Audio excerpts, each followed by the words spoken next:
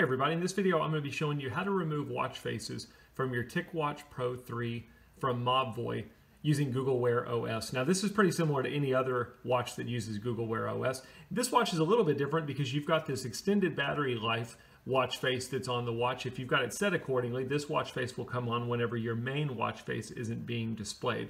But what we're talking about in this video is if I press the button or if I tap on the screen, you can see your main watch face here. I can press the screen and I can cycle through all these other watch faces that I've got saved as favorites, and I can pick any one of them to simply make that my given watch face.